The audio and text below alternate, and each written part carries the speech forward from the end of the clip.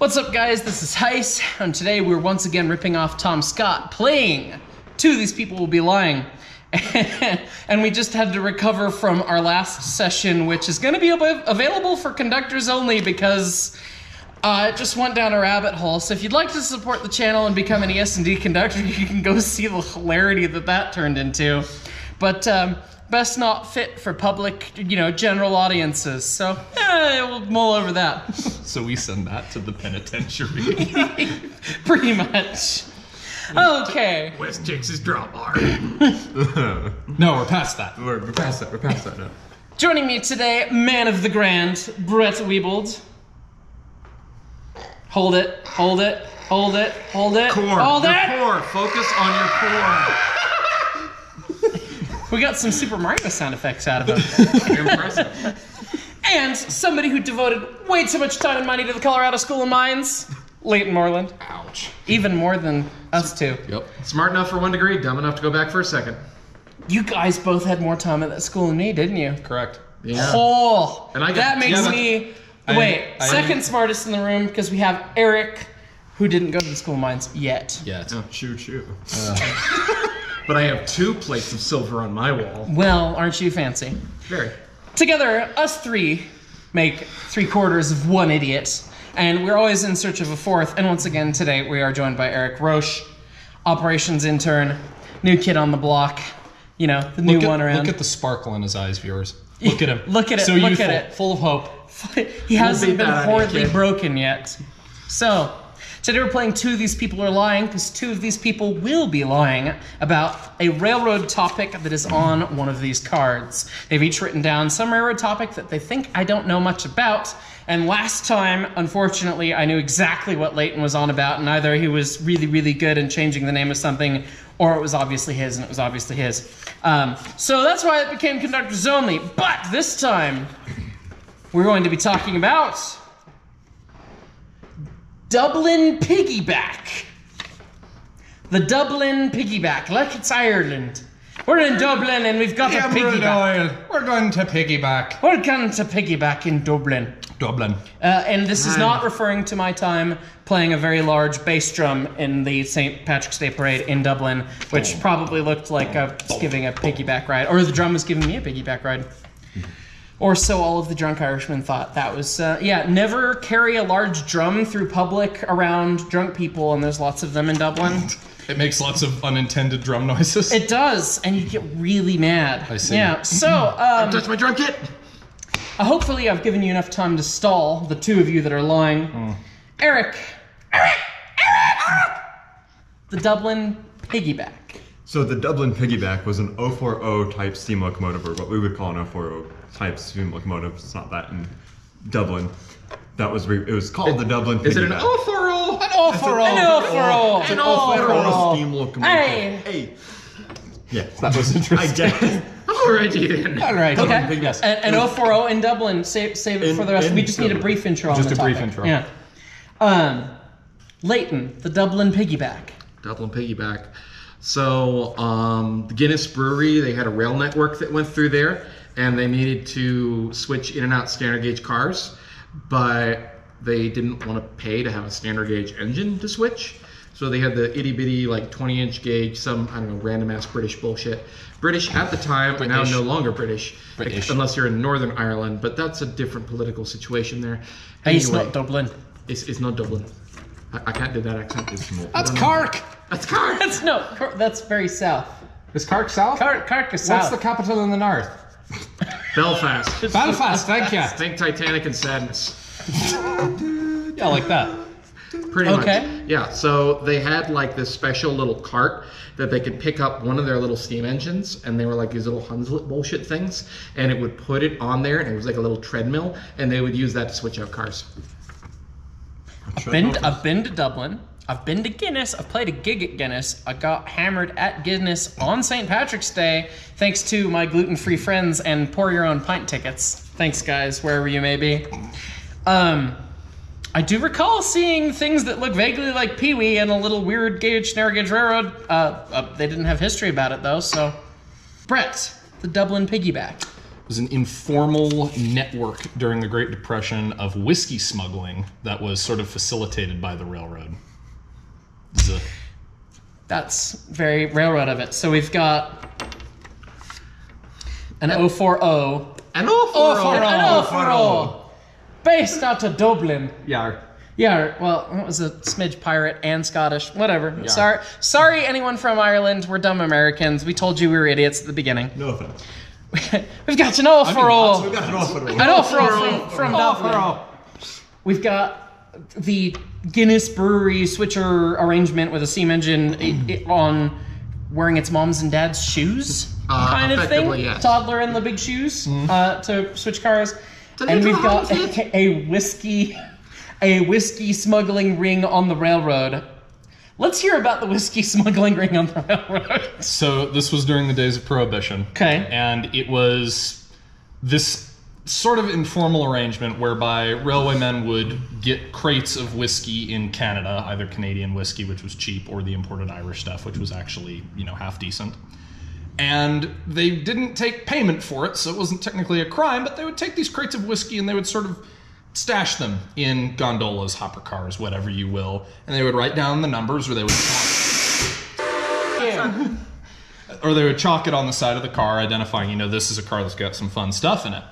Train would run to the other end of its run, and then the whiskey would either be transloaded by another railroad, hence piggyback, or it would be offloaded and given to people that ran sort of naughty establishments that would then serve whiskey. Is that where you'd find the West Texas Drawbar?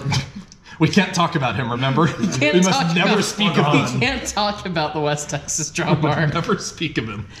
The Hooker Cum Bar in Salida. Yeah. Snack farm. It just sounds nasty.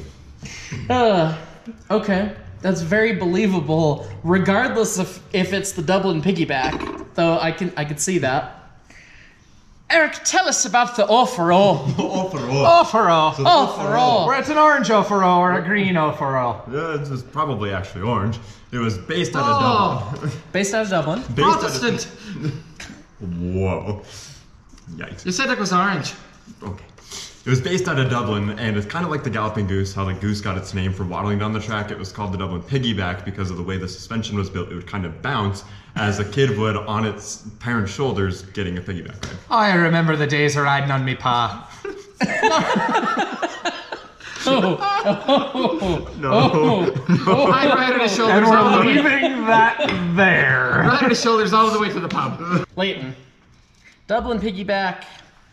The Guinness brewery, a little steam engine, big shoes for standard gauge cars. Where were they taking the standard gauge cars that they couldn't just interchanging? Just interchange. Yeah, okay. interchange Are there any more details? They'd have a little guy pick them up with a crane. Eventually, it was a diesel. You can't call them that anymore. Little people. Oh. And a little feller. It's a very strong midget. Okay, they had a steam engine smaller than this table, later a diesel engine smaller than this table, that they didn't want to have to build another maintenance facility or some shit. So when they needed to switch, they would just pick the little fella up with a crane and put it on the big shoes, and it would switch cars out to the interchange. And then when they were done, they would put it back, and then it would go in its house. I'd be damned if we ever build a railroad to the standard English gauge. This post brought to you by the 5'3" gang. Lordy. Okay. I've been to Guinness. I've seen the little railroad. I've seen the little engines that they have on display. Littler than these. These could eat them. It doesn't. These could eat them. Okay. You could fit the little gas mechanical that they had in 491's firebox with the grates in it, which is saying something. Little small. It doesn't make logical sense to me that is the arrangement that they would use. Though, I mean, it's an Irish brewery, so maybe what makes sense to me doesn't make sense. Doesn't make sense to the I lads. tell you, I've got an idea. Oh, do say. What if we get these little engines? And we use it to move the big old cars? Wouldn't that be funny? Pull out, just piss off the limey I You've lost got the accent. Scottish. It happened. It happened again. Piss off the damn limeys. Piss off the damn limeys. Yeah. So I'm going to rule Leighton out at this time. So it's between the overall, which is, again, limited in detail, but that screwed me before. Bold move. I know. And then the whiskey. Now that I've ruled Leighton out, Leighton seems the most plausible. But I've already ruled you out, so pound sand. Okay. And I don't think it's the whiskey ring because, yes, okay, maybe they had Irish whiskey, but the piggyback feels like a stretch, as much of a good story as it is. Well, there was piggyback service, like trailer on flat car. Not in the 1920s! Actually, they're not like 1920s, but like not like 1930s. There's a picture, I shit you not, of like an L97 or 95, one of the ugly ass looking articulateds, with a trailer on flat car, hauling a passenger train in Alamosa in the 30s. That was after Prohibition, though. As neat as that sounds, send me the picture. I'm kicking your ass for the episode. Okay. So that means, Do you is throw a it line at me? Eric's overall? Is it the It's overall? not the overall. Okay. Is it Leighton? It was Leighton. It was always Leighton. You're managing to pick a lot of stuff that he actually knows about. Apparently. He went to Guinness and saw the Little Railroad. I did. That's kinda why I put it that way. But that seems so stupid. Why would they do? Well, that was the Picture to question I fall. was going to ask. It's like, why not just buy a standard gauge locomotive? Well, we've got the little ones. We'll just put them on the big ones. We've got this little fucking one, so we're not going to pay for another one. Gee, we're not gonna pay for big trains. We'll just make the big trains work on the narrow gauge trains. Nah, it'd never work. Nah, Nope. Never. Nope. Particularly not if you converted them. That'd be. Or rebuild That's a them. subtle, not so subtle. Oh, there's Hey, sound for it. So, Hey, Mark, what color's that boiler jacket? Pink. green with the side of sad. Rainbow. They were green. Maybe not that one, but yes, some of them were green. Okay, anyways, point to Eric for fooling me. Yes. I don't get points. Leighton doesn't get points because you were too believable, and I couldn't believe that I would have picked your card again. Leighton, we need another card. Leighton, we need another card. Okay, I'm out Mark, of cards. all right. You're adequately dirtying it up. Yeah. I'm not watching. Okay, round two. Round two. 1 point, Eric. This is for all the biscuits. Eric is has leading. 1 point. All the marbles. All We- three all of them. We've now evened out between the rounds, other than the unaired round, that everyone's got 1 point. So this is for all the marbles. We I thought we said we weren't betting. You're betting marbles? I have marbles to bet. Hogger. What is Hogger? This is all going to be 3 versions of the same thing. I can smell it from here. Leighton, what's Hogger? Special term for a livestock train full of pigs. And here I was expecting someone to say the pig version of that classic 1990s arcade game.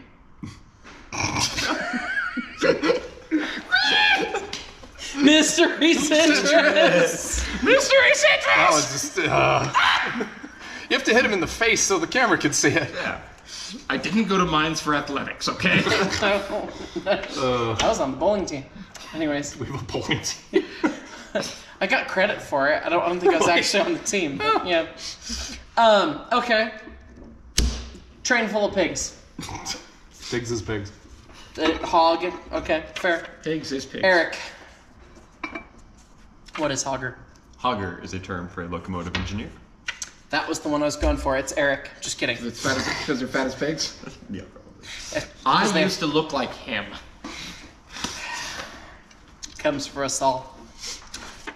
Brett, what is Hogger? Is a misconstrued term for a roundhouse foreman. Misconstrued term for a roundhouse foreman. If being a former roundhouse foreman, expand. Being a former roundhouse foreman, did you ever feel as though you were surrounded by some of the dumbest, most stupid animals in the world, and they needed physical prodding to do anything, as someone who, drives hogs might? The lowest. Sorry, some of my and I former employees. And I say it's misconstrued because this term did adapt to be used as a locomotive engineer later. Ooh. Okay. Them's fighting words. I can see that. I definitely lived my fair share of that with certain individuals. Not everyone was that bad. Most people We're are looking actually at pretty you. good. But you know who you are, some of you. Bob. I don't even think I had a Bob at my shop. Keith. It wasn't a real shop. There was no Bob. Oh. Oh, wow. There's your Were, problem. were there any Bills or Mikes or Dicks?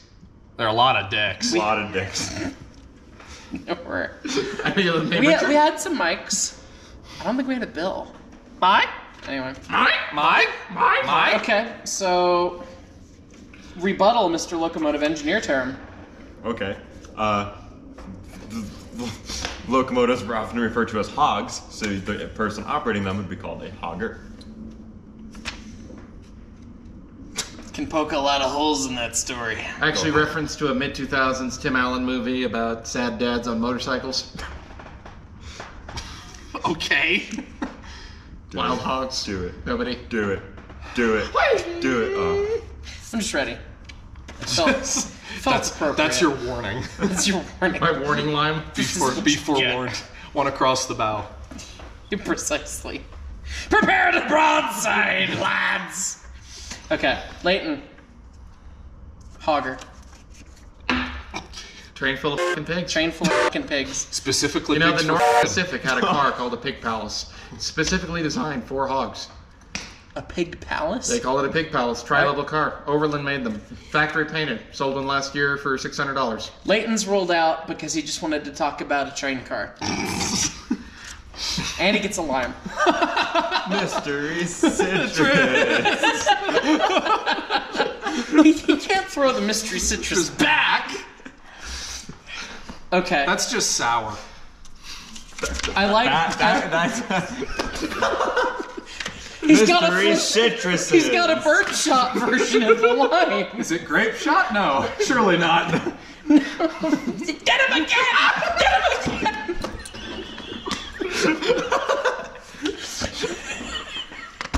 We're down to one line. We've only got one lime left. I feel like a margarita.